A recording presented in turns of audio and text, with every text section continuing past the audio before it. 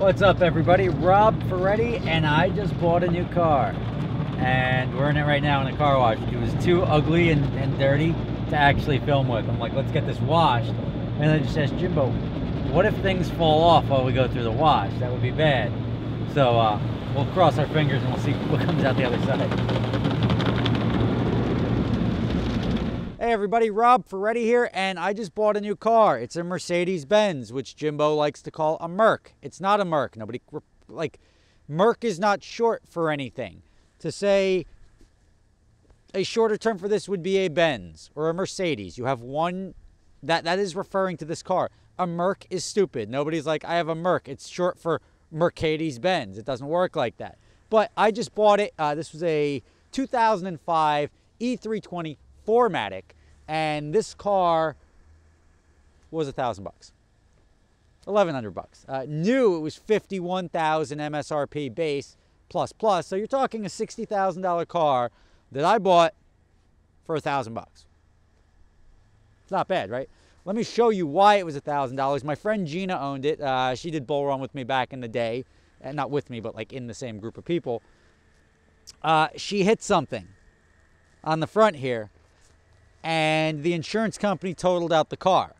And I'm like, well, the car's perfectly fine. And she's like, they gave her a check for, let's just say, $6,000 or $7,000 and I'm like, well, ask them how much they want to buy it back. And she's like, they want $1,100. I'm like, I'll give you the $1,100 and I'll buy you dinner. And now I have a Mercedes for $1,100 and dinner.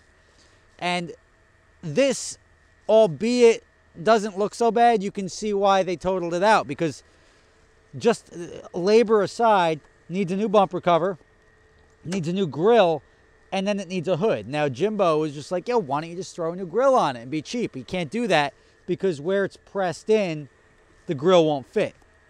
So now you'll either have it without a grille altogether, which would look like that, which isn't that nice.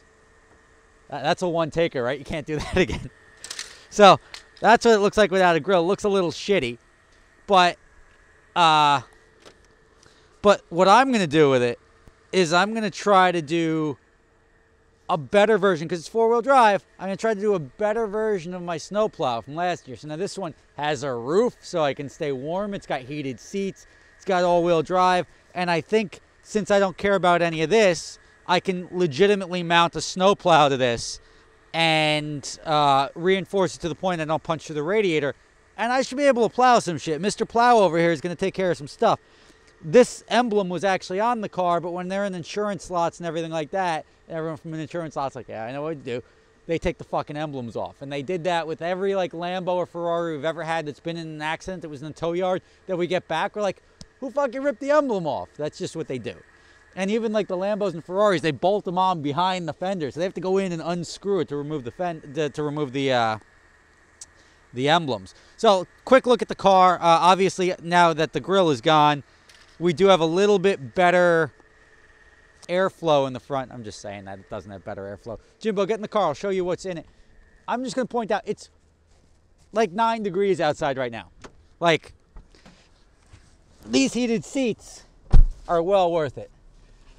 Now, the car itself, I'll leave that there because the sun is up. The car itself is 153,000 miles. So it's no spring chicken, but it's in incredibly good condition. Everything, I believe, works. The seats work. Power mirrors work. It's got electric windows. And that's all standard stuff from Mercedes. It's got the sunroof up here, electric sunroof, which I'm sure works. The SOS button, which I don't really want to push because I don't need to talk to anyone. The lights work. Is that rear lights? I don't know what the hell that does. It's rear lights. I don't know what this one does, but oh, that's probably lights when you open the doors or something. All the AC controls work. Radio works. One of the problems, though, is this car does not have, it's got a CD player, but the CD player is not ejecting, so I get the Buddhist monk meditation music, which is now what the car will always have if I ever want to push the CD button. It's got the rear screen, which should work. Jimbo, sending it. Look in the back. Oh, yeah. So that works. It's got heated seats on both sides. Those work. It's got the good old-fashioned, oh, there's a free stamp in there. It's got the old-fashioned, like, shifter, which is nice. You're used to now, like, little twinky sticks or rolly things, and it's nice to just throw the old drive park. So it's sort of an authentic car. But remember, this was $1,000. I bought a Mercedes-Benz for $1,000. That isn't 30 years old and like rusted out. This is a perfectly acceptable car in all respects and all regards. I mean, it's a good buy even at $5,000 or $6,000. But it's got navigation, it's got satellite radio, it's got telephone, but I don't think it has Bluetooth. It says when I push telephone, because I wanted to connect it to my Bluetooth, it dropped one of those like phone not installed. Which way am I going here? All right, well, both those directions made it get louder. I'm gonna have to solve that, but I don't think it has Bluetooth. This is old school. It's got everything else though, and again, let me reinforce the fact it was $1,000, like, for a Mercedes. Like, look at the interior. It's got leather seats. Like, this is a nice. I could Uber with this thing. It's a nice car. And here's the this is the send it button. You push that, it turns off traction control. What else we got? Lock, unlock. Let's check out the back. Oh, what is that? What did we just do here? What? CD changer too, huh? Well, that was pretty. I wasn't expecting that. I'll be honest with you.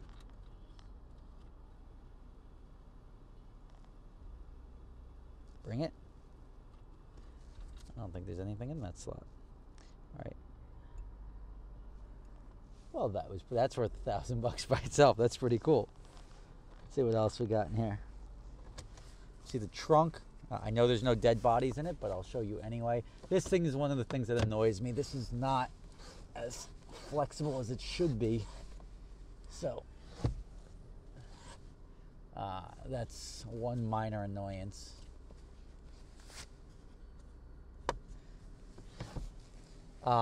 This right here, 158,625, it's at 153. That means it's actually serviced. So this is somebody with an actual, it's a one-owner car. I'll say that again.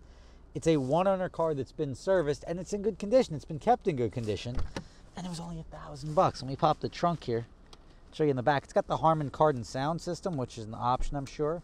Plenty of room in the trunk.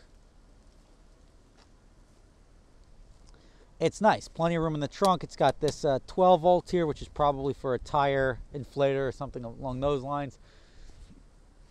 I don't know what it comes with. No spare tire. There was a spare tire at one point in time. But, like, you can't ask for much.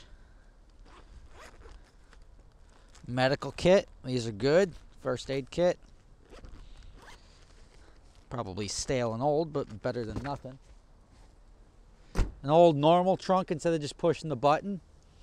Now, I don't know if I would spend the money paint correcting this, but it's got this for if you want to put these up, the window shades. I mean, this is not stuff you get in a $1,000 car. Look at the cars we buy for the $1,000 and $500 car challenges. They're absolute pieces of shit. This, I would give it to my kid. Like, this is not a bad car at all. And I think I'm going to drive this. The snowplow thing sort of gets in the way of that. Do I want to, like, use it for a snowplow, or do I want to drive it? I think I want to use it for a snowplow. You're going to find out soon enough. But, and I was going to pop the hood to show you what's under the hood. My only fear is that the hood won't latch properly, and then I'll sort of be stuck here. But once we start mounting the plow and figure out where we're going to mount the plow, which is this crash bar right here. I think this, I mean, if it's supported smashing into a truck, it'll support my snowplow, and that'll be solid. We can just drill right through that.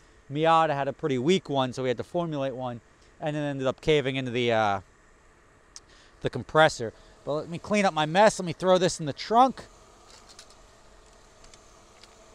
and we can get out of here, and I will see you next time.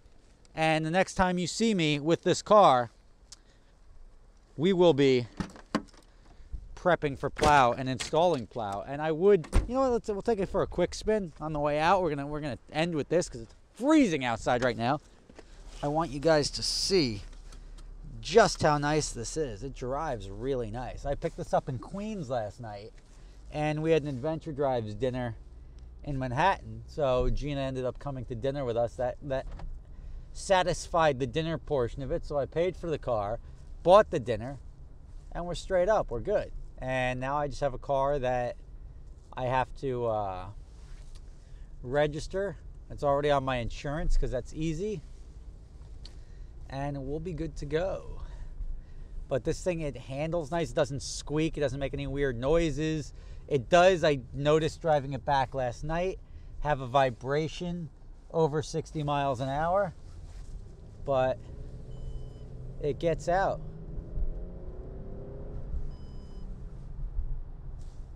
$1,000. Let me remind you, I spent $1,000 on this car. That's pretty awesome. It's a $1,000 Mercedes that isn't 25 years old and rusted out with engine trouble. That by itself is a statement that I had. This is probably the best buy I've ever had. And it's not like, well, it's great. Like, I've made more money like buying, driving, and selling my GT3 than I could possibly think of making off of this car, even after I fix it. And just say, instead of the quote of $5,000 to fix the bumper, figure I can get it fixed with eBay parts and some paint and whatnot, even if I could find a pre-painted, because black Mercedes is pretty standard, black or silver. If I find the parts and just bolt them on, I could be out the door at $2,500. There's a couple of bucks to be made. Sell it for $4,000, sell it for $4,500, whatever. But it's not really worth the exercise unless you have an abundance of free time, which this guy does. Speaking of an abundance of free time, let's go pick up that snowplow, and I will see you next time in a shop putting it on. Thank you for watching. See you in a bit.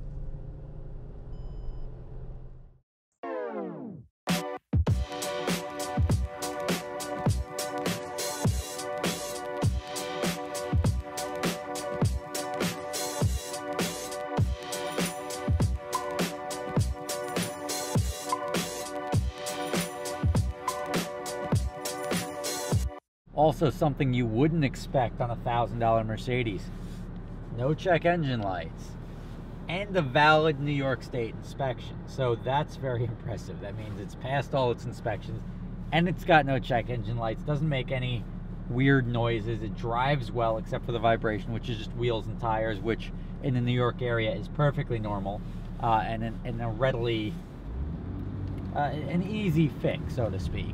Be it just the tires, or maybe bent wheels and tires, or even just the wheel balance. It could all be very cheaply remedied. And then you have a smooth driving car, which gets 19 miles per gallon in the city and 25 on the highway, which even by today's standards is not bad. That's pretty funny that that we haven't gone much past that. And as with anything, I could just dump regular gas in this car, as opposed to these new thirsty cars that, like, oh, I need premium unleaded. This thing, regular gas, $1,000. If the engine detonates and grenades, which I don't think it would, it's still only a G.